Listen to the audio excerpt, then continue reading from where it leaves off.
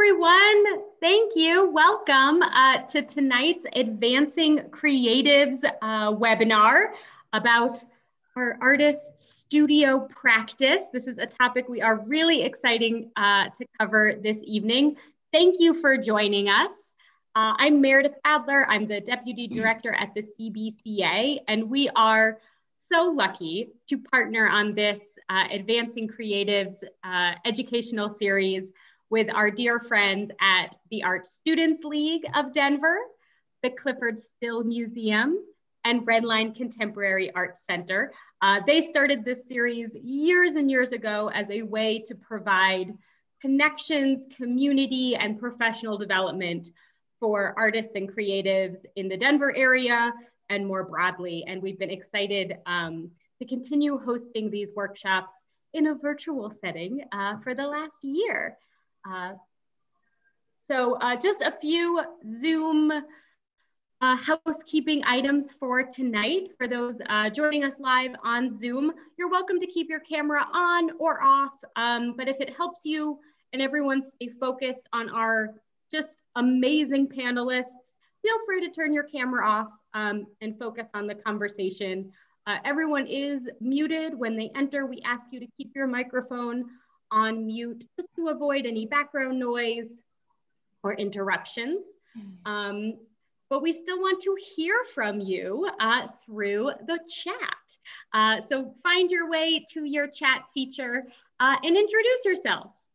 Warm up, get used to using that feature and let us know who you are, maybe what you do, and where you're joining us from. I know we have several folks from the Denver metro area, but some artists and individuals joining us from further places in Colorado, and I believe some folks joining us from across the country, which is just wonderful. We are recording tonight's presentation. So if you are watching this later on YouTube, hello to you, and we thank you for joining us as well. We'll be sending out after tonight a link to that recording so you can watch it again or share it. We know our amazing panelists have so much wonderful information to share with you.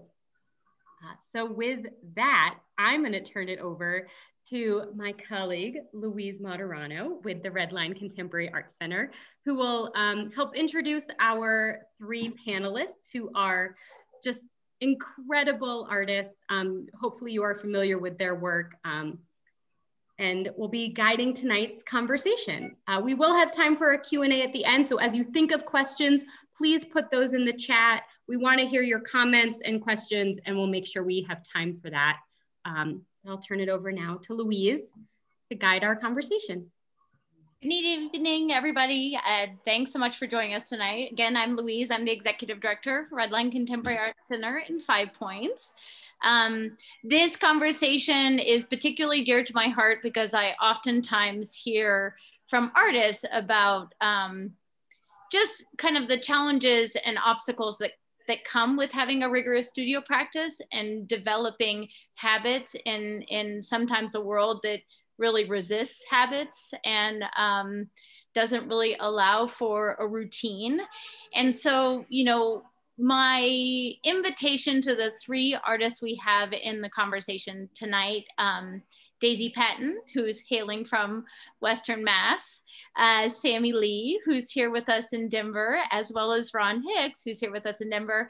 I feel like each of them have developed a uniquely rigorous studio practice. They are incredibly productive, but in the process have had to address different challenges in that pursuit. And so what my goal for this evening is, and my goal for the conversation really is that based on their different experiences and perspectives on how to approach challenges within the studio, that each of you can take something from that to help improve your presence and productivity, or even your feeling of just being more kind when you find yourself sometimes in a space of low productivity when it comes to your studio practice. Now, of course, I am making assumption that a lot of the folks signing in tonight are artists, but please share with me if I'm wrong with that. And I certainly can speak more broadly to those of you who have signed on. But with that being said, I would love to invite, and Sammy, I'm going to kick this to you first. So please share, what your practice is, where it takes place, and potentially a recent challenge in the studio and how you address that. Because I just want to dive right in. Okay. Hi, my name is Sammy. I'm Denver-based artist, but I work in Seoul every summer for a month. And I'm a first-generation immigrant from South Korea, and I study fine art, media art, and trained also in architecture. So that was my training. And right now I do many different types of work, from installation to handheld size artist books. So I create many different type of works, but my kind of interest is in paper and turning paper into thicker substrate that I can sculpt and cast and do non-paper like work. Well, the challenge that I face is I'm a mother. I have two kids, a 5-year-old, 13-year-old, and today was actually my solo opening at Emmanuel Gallery. And my 5-year-old woke up with barking cough this morning. So, and I don't have any family members, so I don't really have like a backup plan. So that was something that just kind of threw me off a little bit, but we ended up my husband ended up working from home and figure something out. So, but that is usually a challenge. I know everyone has to be perfectly healthy and performing mentally and like emotionally and physically at their best so that I can do my studio time. So that is something that is that one struggle that I want to mention here. And Sammy, just a quick follow-up to that, which I'll also ask Ron and Daisy to share too. Where is your studio now, and approximately how many hours a week do you usually get to spend in the studio? Sure, my studio is in Santa Fe Art District area, 4th in Santa Fe. And I'm there 9 to 4:30 Monday through Friday. So that is right after I drop off my kids at school, daycare, and until I pick them up again. So no weekend, just that strict weekday time. Okay, so Ron, maybe we'll go to you next. Okay, could you repeat the question? Is that where my studio is? That yeah. So in whatever order. So where do you currently practice? Where's your studio currently? How many hours a week are you able to kind of commit to your practice? And what's a current challenge, or what is a challenge you've had in your studio and how you addressed it? Okay, so my studio is actually very close to where I live, which is right behind my house. So I live in the Sloan's lake area. And so that's where most of the magic, as they say, happens. I guess as for a challenge, okay, so my studio time is especially for quite a few years, it's been different than it started out. You know, it started out, or I tried to be more regimented in the way. So I guess if there was a challenge, it's my challenge was trying to work when I shouldn't be working. And so what I would do is I'd go to the studio and sort of force some things. And sometimes there's this fine line between, you know, pushing yourself through something and then for me, not being able to, or I should say, not painting when I'm supposed to be painting. So I guess to answer the other question is my practice is pretty much to paint when I feel that I should be, you know, productive. And so that's pretty much how I roll. Thank you, Ron. And yeah, Ron, you mainly work in oils, or what is your as a painter? Oils, yes. And I guess if I did have a challenge, I'm glad you sort of mentioned that, you know, it would be just the drying time of oils, you know, because, you know, and what I do to kind of combat that is, you know, I work on several pieces at a time. So I might have, you know, 3 works working at this, you know, simultaneously. And I guess it keeps me fresh. Awesome. Thank you. Okay, Daisy. Hi. Excuse me. Yeah, my name is Daisy Patton. I'm a multidisciplinary artist, although I would consider myself mostly a painter, but I do work in some fiber art, I've done sound, photography. It really depends on the project that I'm working on at the given time. As Louise mentioned, I was once based in Colorado, but now I am here in Western Massachusetts. And my studio is in an unattached garage next to my house, which makes it a lot easier to be painting at 3 in the morning, which is, I'm doing that too often lately. I would say that, you know, as far as like challenges and then hours per week, so I'm the kind of person that I really need a routine of some kind, because otherwise I'll get nothing done ever. And so I'm not a person that strictly regiments, like I'm in this time from this time I'm going to be in studio, but rather kind of like of a general, like I have to answer emails and do admin work. And then, you know, maybe I'll get some studio time. I go out for nature hikes. I gotta eat. And then I try to spend my time in studio. So the amount of time in studio really also is reflective of what kind of projects I have working on. If I'm working on a show, obviously I'm going to be in there a whole lot more, closer to like 4 to 8 hours a day. Otherwise, it ranges. It could be, you know, 2 hours. It could be longer, 6 hours. It kind of also depends on what time I'm trying to get to sleep. And then, you know, as far as like a challenge is concerned, I think I would say 2 aspects. One is I think admin stuff is very challenging to keep up with. You always want to spend more time in studio, but unfortunately you got to answer emails and try to apply for things and all this other stuff if you want to actually like continue sustaining your practice. And then, you know, my studio I've outgrown. So I really need a bigger space, and also one that has ventilation. I do a lot of oil painting. And so I've been putting in a fan lately to try to mitigate some of the fumes. So that would be it. Wonderful. So, you know, for the remaining of these questions, I'm going to volley this to one of you, but I invite all of you to weigh in with additional thoughts if you have them. So, to just lay the ground rules there for Ron and Daisy and Sammy.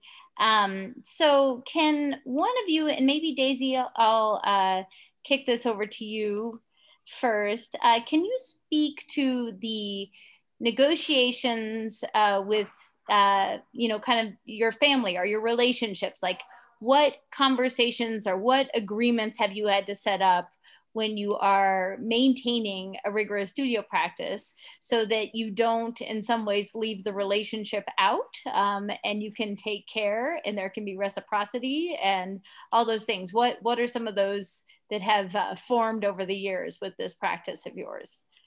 Yeah. I am very fortunate that I have a partner that is incredibly supportive. And, you know, quite frankly, I don't think I could be with someone who wasn't. I regularly rope him into helping me with like installing stuff, or, you know, today he drove my prints out to my fabricator because I had a different Zoom meeting that I was in on. And, you know, so it's one of those things where he's also incredibly busy. And when both of us are incredibly busy, it turns into, we also have different schedules. So we'll see each other at like certain points of the day. We'll like wave at each other as we're walking by.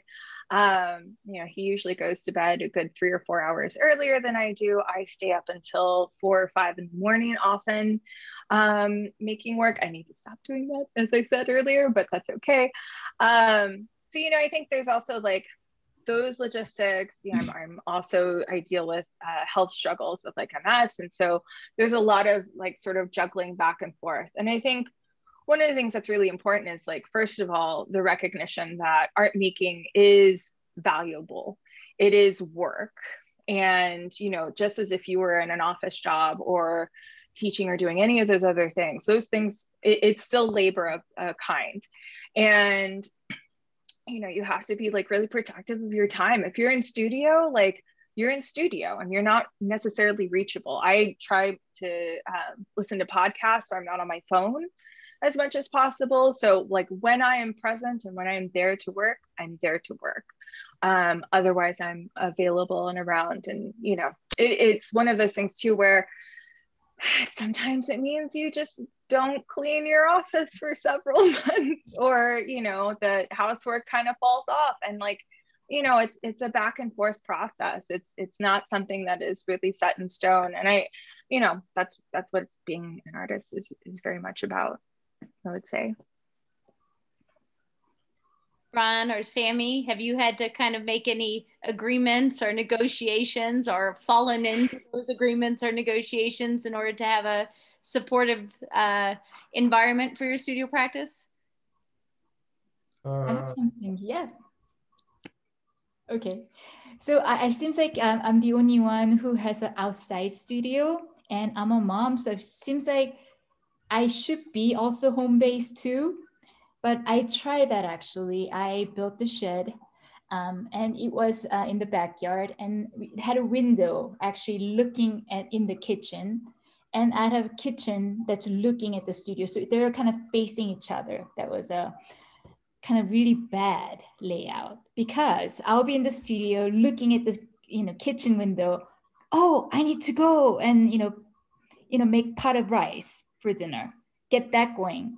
And I'll be in the kitchen. Oh, I need to go and get this thing done.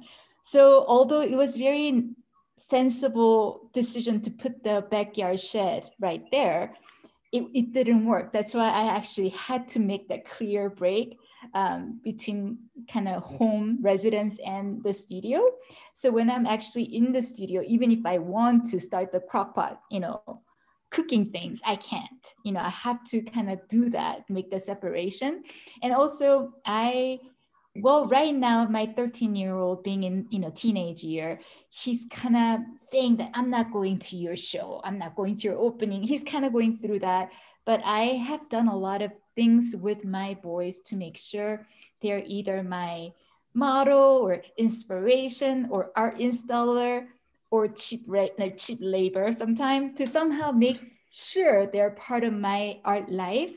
So they don't say things like, oh, mom, you rather be at studio instead of having family time. So, you know, so I had to really address this issue of guilt trip because my choice to do this art career. So instead of me really trying to have more of that part, I kind of pull them into my art, kind of like a vortex. So, but many times they, you know, enjoy certain things. So yeah, that's kind of my strategy. And so far it's working. And with my husband, I had to really make them believe like, honey, I'll make you retire early. With just kind of false sense of, you know, confidence. And sometimes that kind of works. Sometimes he's just being nice to support me. But yeah, so just make them really part of my art. That has been good. Ron, you had something on the end there. Oh, I'm sorry. Yeah, my you know, I had a you know, when I got married, I think that's when things changed for me, because my first studio practice was pretty much my house was my studio, and that was as soon as I got married, all of a sudden that had to stop. And I had a studio outside of the house, but then I found that for me, when I am inspired, and this particular space was probably a good little 30-minute or so drive. You know, if I lost that inspiration or that, you know, then I'd probably just be sitting at the studio going, what should I do here now? And that didn't work for me. So I did, you know, have a separate building. You know, I do have a separate building on my property. So it gave me that sense of, separation without being, too separate. So, and fortunately I don't have a window like you, Sammy, that looks directly at the house, because I might, my thing would be like if there was a ball game or something like that, then I'm like, okay, I'm gonna go check that out.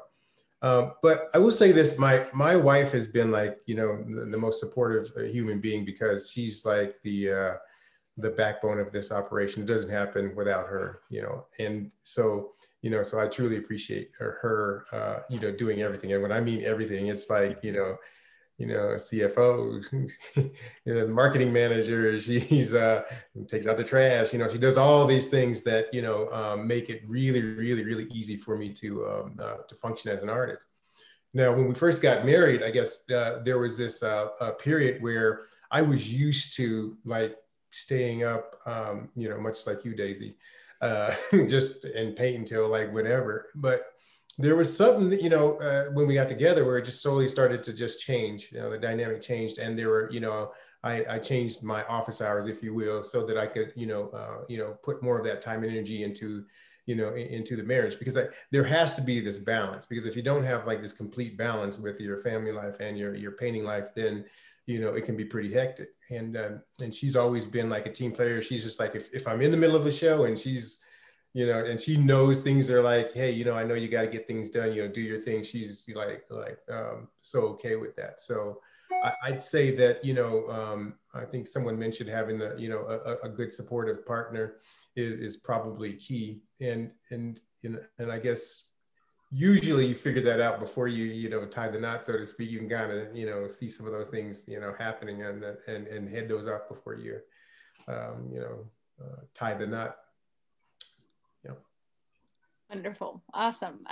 So, at RedLine, again, I get to hear a lot from different generations of artists and kind of the struggles that can happen within the studio. And one of those struggles that I hear a lot is, again, the peaks and valleys that happen within one's practice. So I wanted you each to share, and, Ron, you kind of began with this, so maybe I'll go back to you as far as, what typically helps you regain focus or inspiration when you feel like it has gone astray?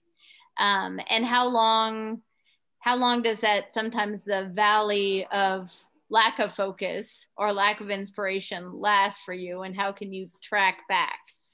Are there certain techniques you use to track back?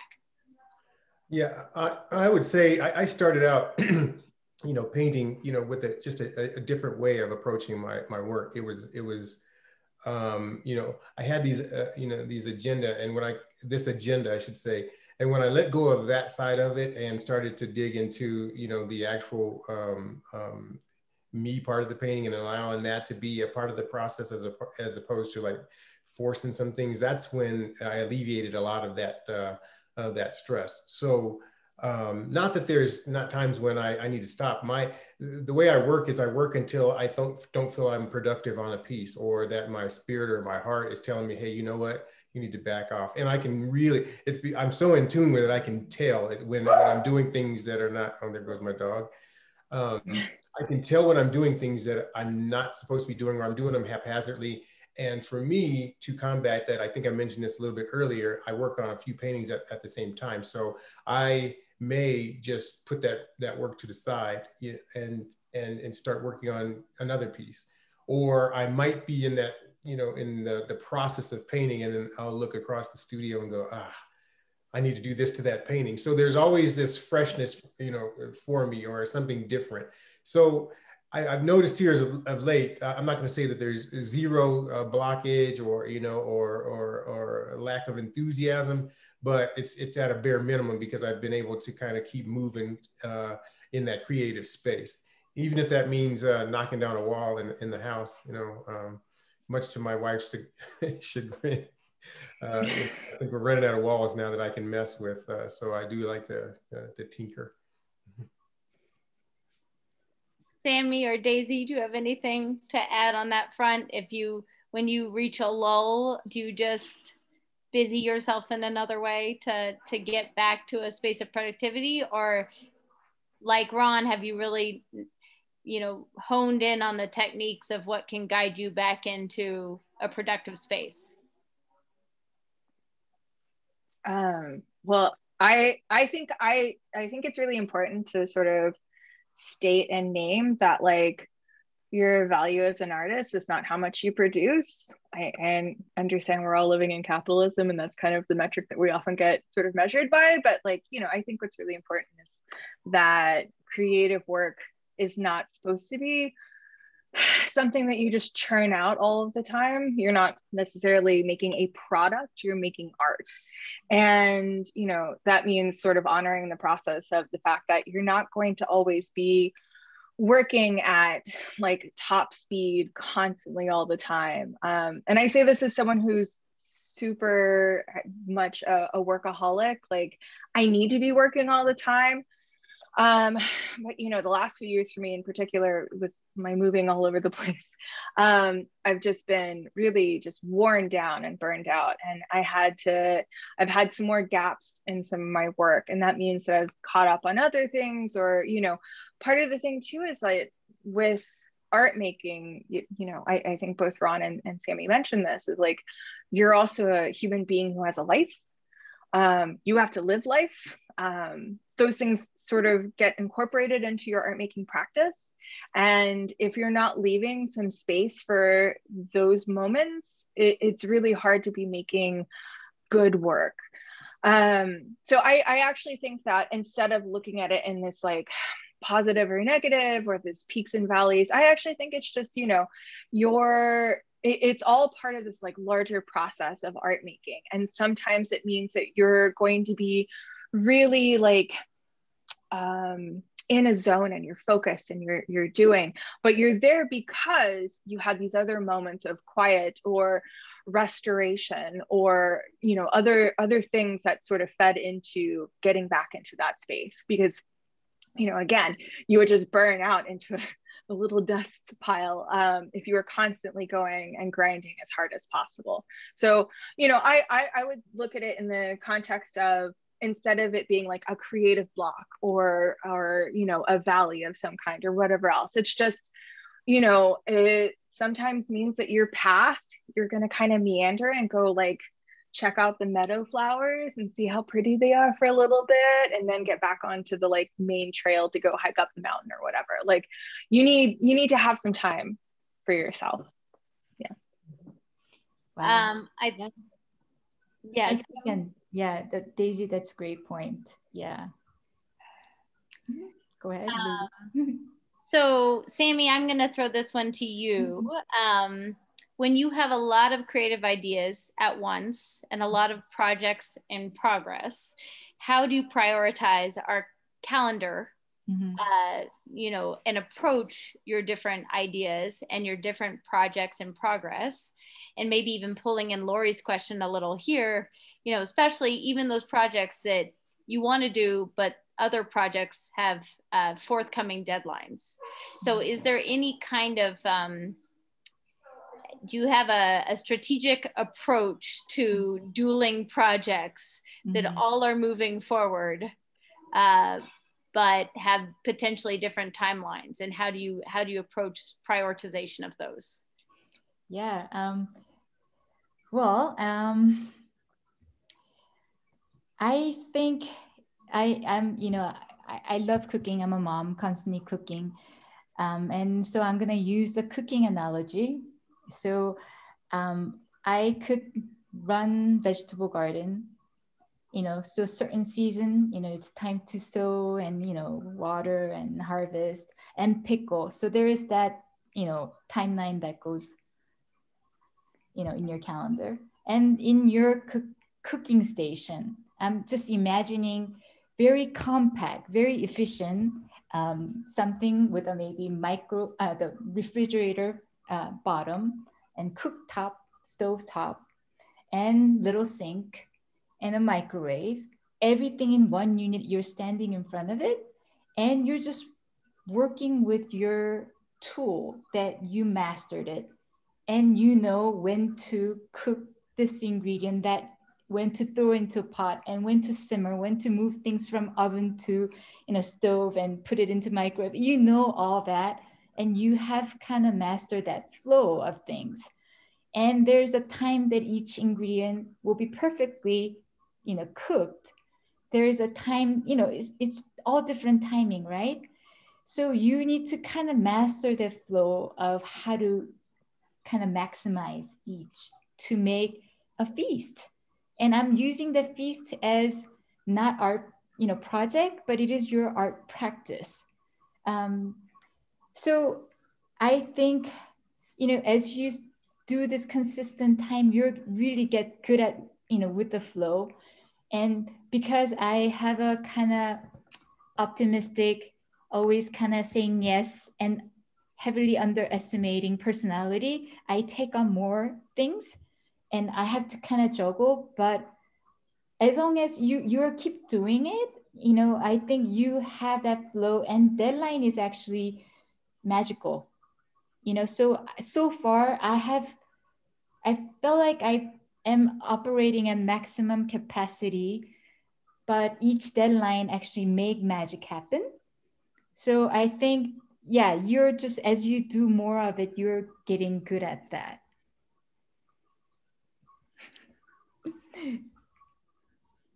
Ron or Daisy, do you have anything to, when you have approaching deadlines and multiple projects, any other tips as far as scheduling and time management?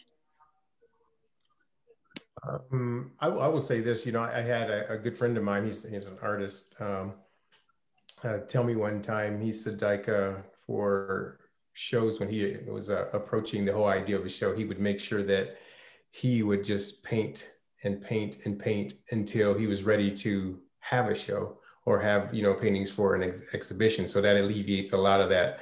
I have not been able to master that yet, but it made so much sense when he said it. I'm quite different, and I'll probably sound like a broken record. I'm of this practice and this mindset that I paint for whatever I get until it's time to exhibit, and then that's what I exhibit. And and I tell the galleries that represent me, this was the byproduct of this time frame, and this is what I'm presenting. There used to be a time, and this is back when I think I have a great group of galleries that represent me. There was a time early on, just like, yeah, we need X amount of paintings, and we got to have this. It was like crank, crank, crank, crank, crank. And I would even talk to some of the people that were associated, in some way with their business. And I don't understand you artists. Why, you could be making so much money. All you have to do is just keep cranking these things out. Why don't you do it? And, my response was, I can't, my heart, mind, and soul doesn't allow me to do that. So, I would just say, as long as I'm keeping, the production of art much to what Daisy was mentioning, for what it actually is the creation of art. And that is, I would rather, in other words, have 5, paintings that I feel really good about than 30 that I'm just kind of like, I got them done for me. Yeah, I will say that I love deadlines. As someone with ADHD, I need deadlines. And I also really love the idea of like working towards, I think that I'm the kind of painter that I really like to think about a show holistically and like really sort of think through like what is going to be in the show specifically. And so I also like to leave space for overpainting or overmaking, because then you can edit down any weaker pieces out. And so I like to make sure that I've got enough time to be able to execute that as much as possible. And, I think that, having a really good like understanding of like how long something is going to take, and also then adding extra time just in case something doesn't quite work. My 2018, I had 3 overlapping shows of 3, and they were all 3 massive shows that I had to have a lot of work for. And I was like, okay, the only way that I'm going to do this is I'm going to be in studio for 8 to 12 hours a day. I'm going to have to like pack meals, and I'm just going to stay there the entire time. I worked every single day. I knew exactly what pieces that I was going to make. Like I laid out a plan to say, okay, this is what I'm going to do. And now I'm going to like move forward as much as possible. And, you know, I managed to make it work. It's not an ideal situation, you know, so that's the other thing is like, saying no to things is also sometimes a good idea. Not every opportunity. I mean, in that case, I'm very happy I did those 3 shows. They were very important to me. But there are other instances where I will look at my schedule and go, I physically can't do that right now. So I'm going to have to say no to that. And I think that that's really okay. Sometimes saying no means leaving the door open to say yes to something that's actually a better opportunity for you. Wonderful. Now each of you have kind of spoken more directly about kind of the specifics of making and how you make and how frequently you make in the studio and kind of what those routines look like. Can you speak to those aspects of your practice and what percentage of your week do you spend doing those things that are required by artists to do in terms of admin, like answering emails and marketing? And again, as artists, you're asked to do everything. And it's always so unfortunate because I wish you all had just your own office of people working towards, as many other professions provide. But how do you manage the not exciting aspects of being an artist? And for those of you who have gallery representation, which I know each of you do, how does your gallery help with that aspect? And do they help with that aspect? And sorry, I will throw this to Daisy first. Sorry, Daisy. Sorry, okay. I prompted and then I didn't prompt.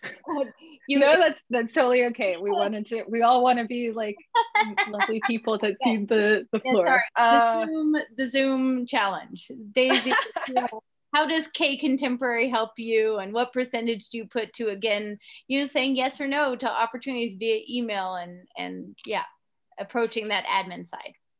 Yes. I remember, oh gosh, this was back when I was at RedLine. I had read an interview with an artist who was asked a similar question, and they basically responded with, it's really unglamorous to say, but like, I only spend 30 or 40% of my time in studio. The other 30% is on admin work. I have another like 30% that goes into social media presence. I don't have that kind of percentage breakdown, but there are times where you have to deal with the emails and everything else. If you're working with commissions, that means that you're having to talk to the collector about like negotiating all of those different things. I do have gallery representation in both Denver and Seattle, and even still, like I'm communicating with them. It is not something that I know that the old model was that you never heard from your gallery and then suddenly things would just happen. And I personally don't love that idea, to be honest.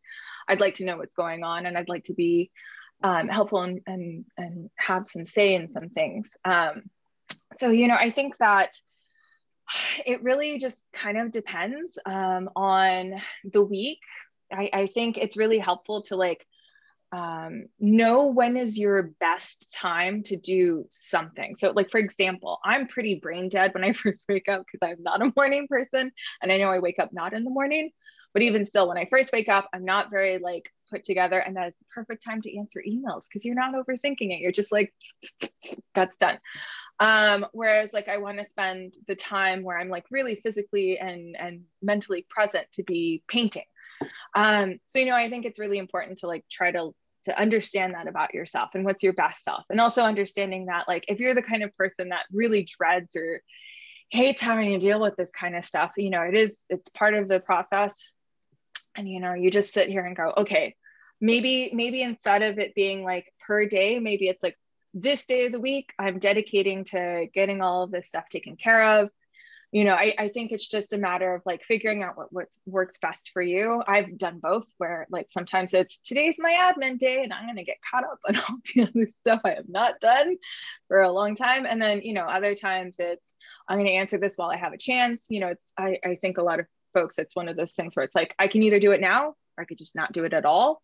And so, you know, sometimes when it's like something important, like answering emails for invitations to things, it's like, okay, I need to answer like right now and I need to stop what I'm doing. So yeah, I think it's just one of those things that you just have to like, you know, swallow the frog and just deal with it, kind of a thing.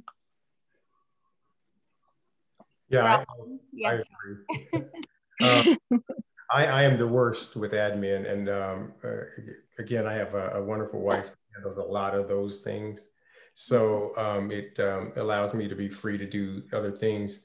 I did have, you know, a good friend of mine, an artist friend, say, hey, you know what, you need to, you know, really start paying attention to like your social media presence and things of that nature. So I did, you know, start, you know, doing like Instagram and things of that nature.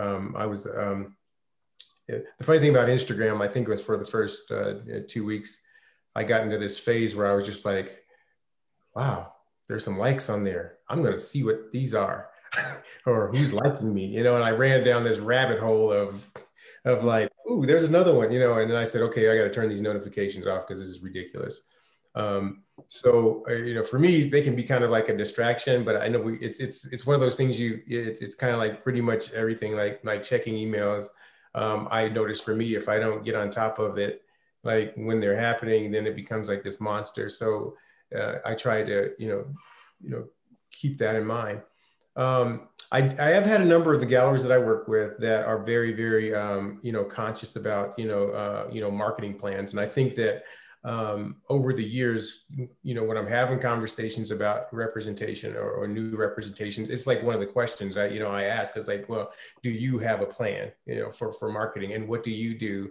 Because I think that, you know, when galleries do represent you, that's part of their responsibility. You know, our responsibility is to create, work, but, you know, their responsibility, I guess, is in part is to market it and make sure it gets out to the masses. So sometimes it's important for, you know, just as it is for me to pay attention to some of those things. You know, most of the galleries, matter of fact, all the galleries that I work with, you know, have a plan for what they're doing, and they execute that plan. So if it's helping them, you know, I'm quoting one of the owners, like if I'm helping you, then it's helping me. So it's like, it's cyclical, you know, it's helping all of us. So my advice would be, and I know it's really tough if you don't have representation or, you know, you're just getting going, to, you know, ask these kind of questions or expect those kind of things, but it's something to aspire to. Or as you move along in your career, then, you know, those that are not doing those sort of things, you know, are the ones that, you know, you either move on and then you hope to, you know, get to a situation with or a relationship with a gallery that is doing those kind of things. So one of the things I just love hearing is that, you know, and I think it's actually really sound advice. It's like, as artists, it is important to do an environmental scan of your, you know, the people and the infrastructures around you that could potentially help in those things that, you know, you're not great at, so that it doesn't necessarily always have to sit and feel like it sits on you. So, you know, like Sammy pulls in her kids to her art practice, Ron pulls in his wife, Daisy pulls in her very supportive spouse, to understanding that she will be up all hours of the night, and sometimes that these moments in passing are brief, and also going to a gallery with an understanding of what you need help with. You know, and being clear about that. And if it's not a gallery, it's your other support systems in your creative practice. You know, I experience artists very much universally as very generous, but I also think it's really important to be able to say how others in your life that you are generous to can be generous back to support a productive practice. Because, as you know, Daisy was saying, like, what you do should be valued. And I always note that I would never want to wake up in a world without art and culture. And that is of paramount importance to, I think, the entire globe's happiness. So don't undervalue our you know, in some ways give yourself away when it comes to what you add to the world and add to, you know, humanity. So I feel like it's a really good piece of advice of, you know, what are your weaknesses and who can you pull in to help support you in those ways so that you can focus on, again, those aspects of your practice that you're strong in, and it can really have the greatest output in that case. Okay, so in closing, and then we're gonna kick it to questions, but maybe could each of you share what you feel like is the best studio habit you've developed over your period of being an artist, as your professional careers as artists, and then what habit you'd currently like to change. I feel like I know that Daisy would like to change her staying up too late at night, but Ron, I'll send this to you first. Boy, what would I like to change about my studio habits? And well, and what's one that you feel like is really the best one you've created? You know. Well, I would say my progression as an artist has been the thing that's been one of the best things for me, and that is I started changing my focus on what I was trying to accomplish in my work.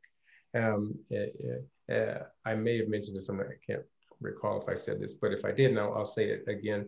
When I started out, it was more of an academic thing, you know, and I had like these goals that were based on, you know, my comparison to like other things that are around me, like other artists, or preconceived notions about, you know, what, you know, art is, and things of that nature. And then I started to, you know, fade away from that because I started to, you know, say, well, wait a minute, if it's not about this tangible thing solely, then what is it about? And I think that when I started to concentrate on what was inside here, my heart, you know, and trying to really speak, you know, have a voice, because art to me is a language, you know, it's a way to communicate. And so it would be like trying to communicate, you know, with someone else's mouth or vision, you know, and you're not really speaking, you know, from here out of your own mouth and your mind and your heart. So when I started to change the focus, then that was one of the best things that could happen for me, because then I was able to look at the work that I was putting out and just be okay with whatever it is, because it was coming from me and it was from the heart. And if, as long as I'm satisfied with it, whether it sees the light of day or not, I'm okay with that. So I would say that would be probably the best. Now, I will say this, you know, especially when I'm in crunch time, one of the worst things is just my studio becomes like a freaking mess. I mean, it's like, you know, there's like things like everywhere. So I guess, you know, being more organized would be one of those. Okay, my dog is going off for some reason back there. I would tell him to, you know, be quiet, but I would have to run that way to do it. But yeah, but I think a little bit more organization, you know, would be something that I would say would be the very, very best thing for me.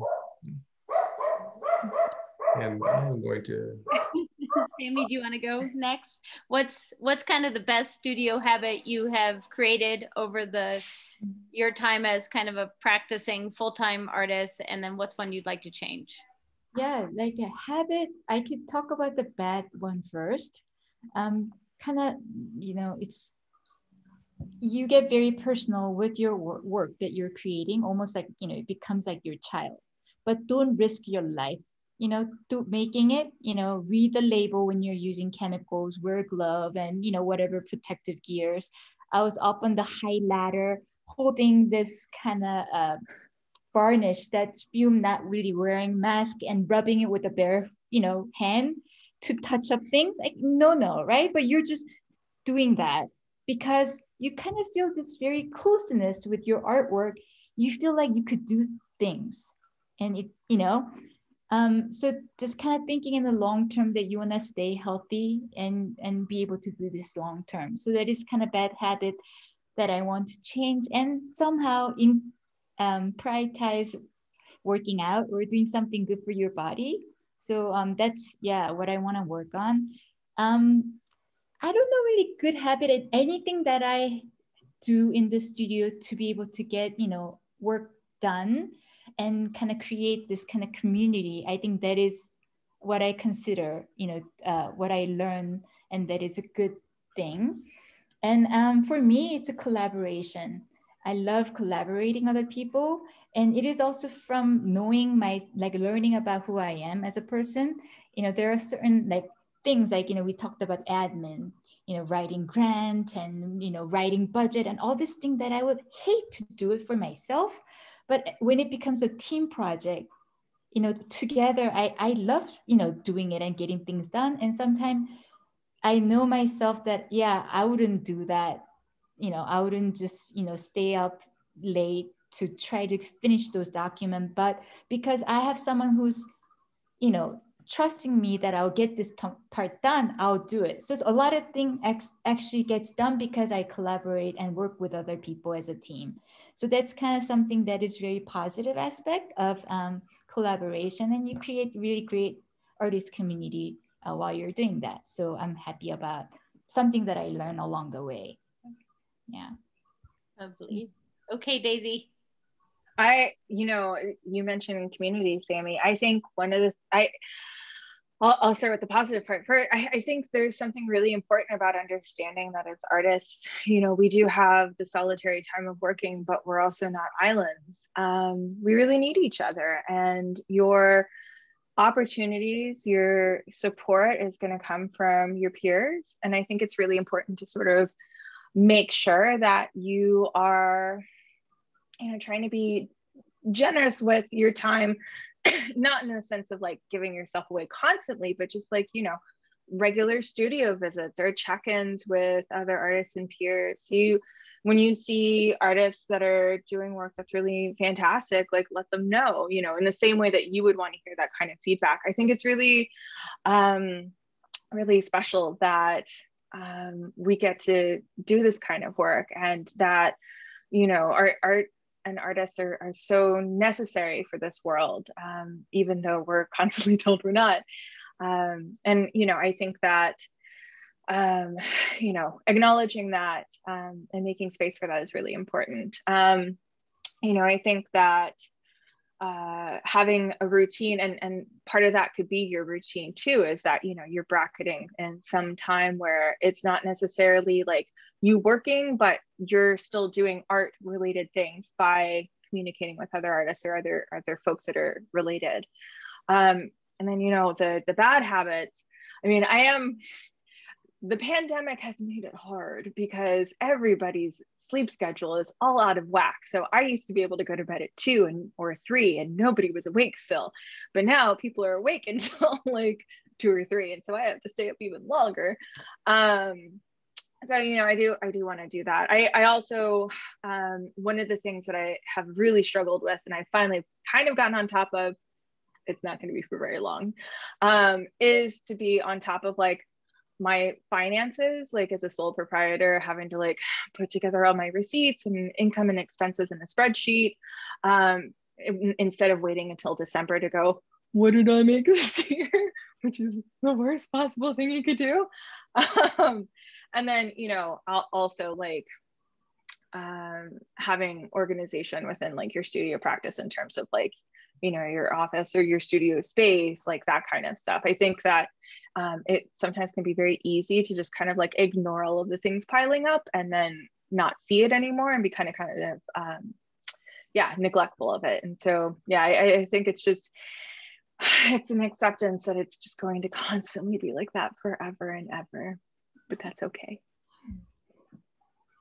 I love this whole idea of community. I had a number of times when I shared thoughts with other artists, even did collaborations, both physically working on the same pieces to collaborating on ideas and having conversations. So I dig what you guys are saying with the whole idea of community, because that I think is what fosters creativity.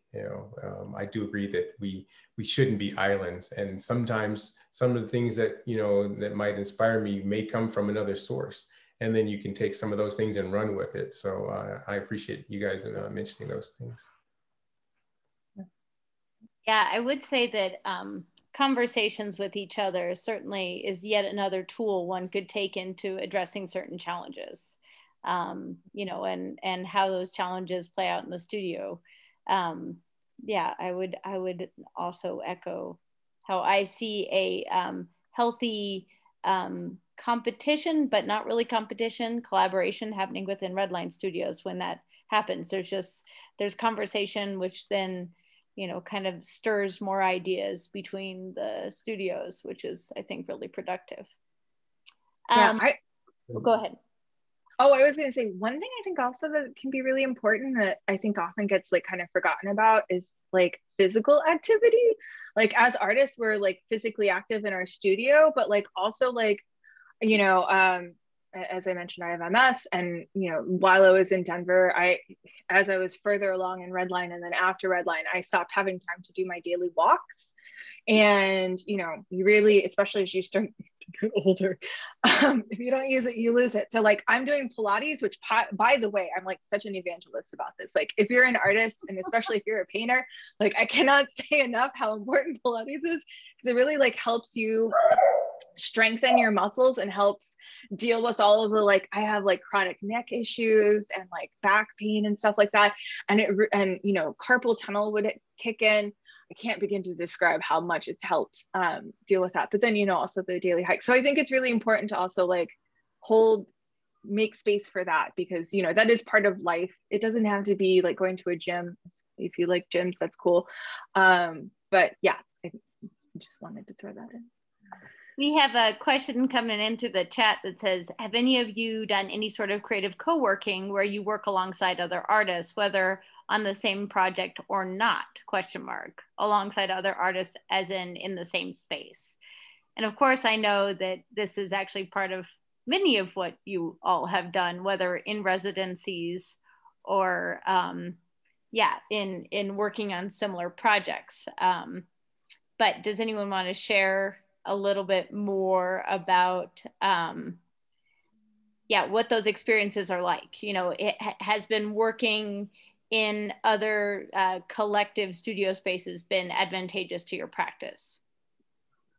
I can say for me, when I've worked with a number of abstract artists, and I thought for me, going outside of what my norm would be, a couple of the artists that I worked with were doing some non-objective or found object, you know, which is completely opposite of what I would do, but I found this value in it because I started to stretch outside the four corners of what my panels would be and reached into other areas. And then with Doug Casino over at K, you know, when he had his adventure with the crossover show, you know, and we kind of traded paintings, and he went and painted over this one canvas that I had. And I remember getting some collectors calling me up because they saw the video, and they were just like, why did you let him do that? You know, and I was like, I thought, you know, for me, I can always paint another painting, but to have that sort of experience, that would just not normally happen. So I felt as though it was something that I had to do and experience. And it was well worth it, because I, you know, took one of his paintings and, you know, and you know, painted on top of it. So there was that collaboration. So I've done a number of things that sort of brought me outside. So I was looking at things completely different, especially because I, you know, when I was coming up, or I should say when I got into, you know, college, you know, it was really this atelier style thing, you know, you must paint like this or else. And so you had to paint exactly what that instructor said or did, or, you know, it was almost mindless in a way, even though I know you need a little foundation, but it was still, you didn't get outside of those, the four corners, and then that was like it. So anytime I get a chance to, you know, do some sort of collaboration, you know, given the time to do it, then, you know, I'm always down for that. Daisy, I'm going to invite you to answer Molly's question that just came across the bow. Do you ever throw work out?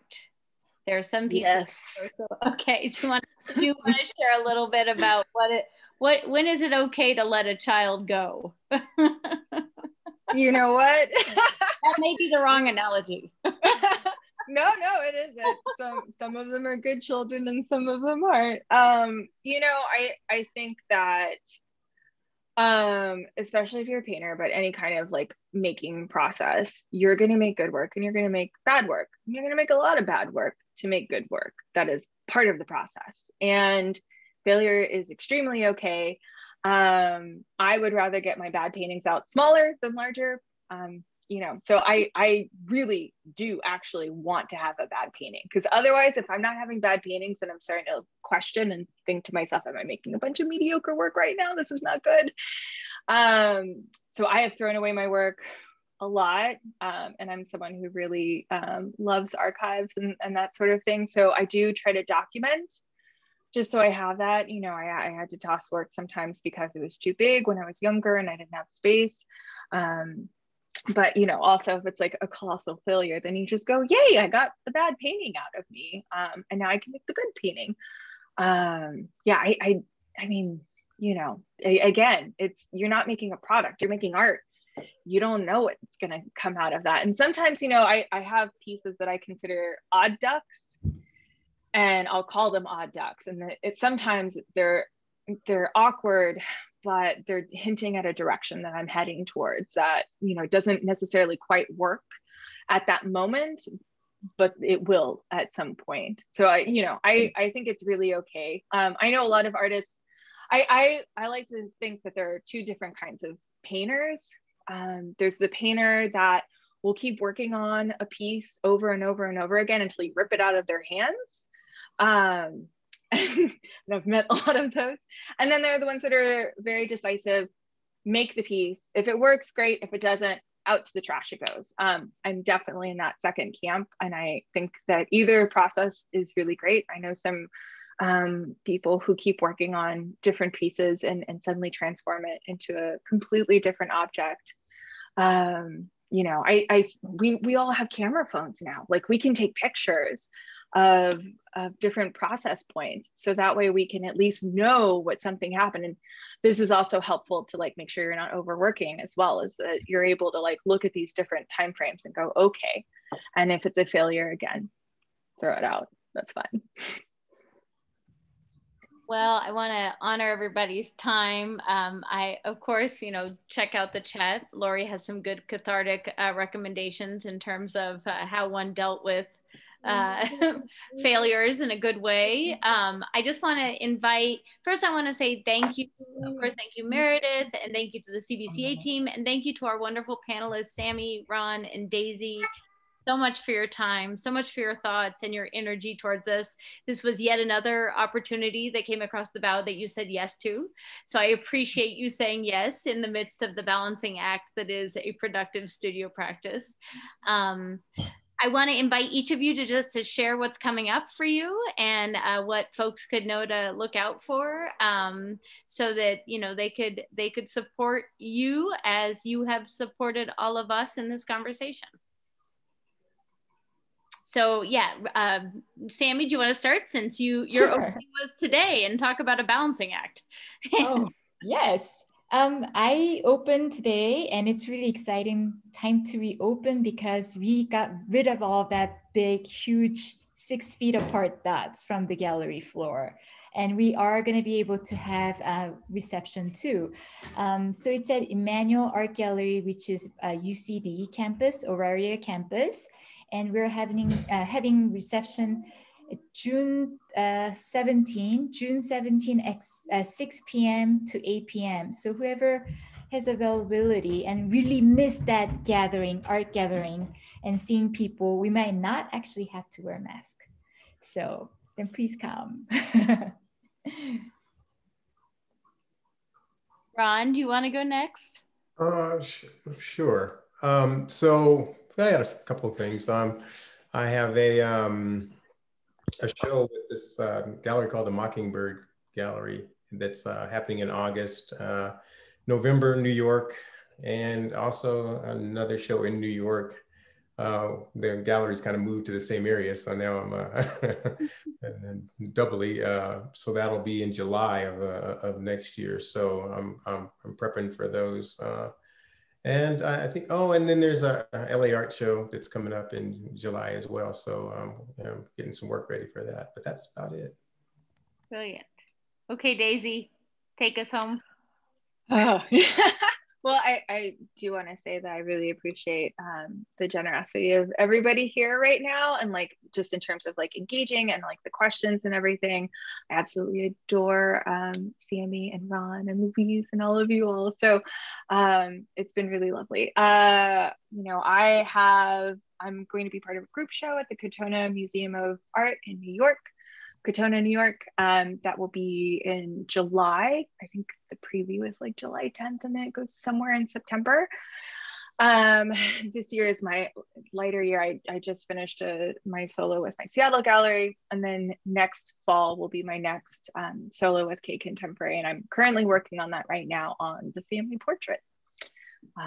So yeah, a couple of things. Awesome. I have to say this.